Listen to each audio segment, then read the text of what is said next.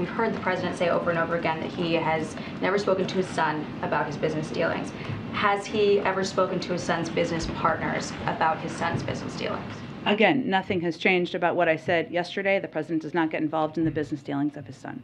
Even through his son's business partners? Nothing has changed since what I said yesterday. Okay. I don't believe you answered that part of my question yesterday. He's not involved in his son's business dealings.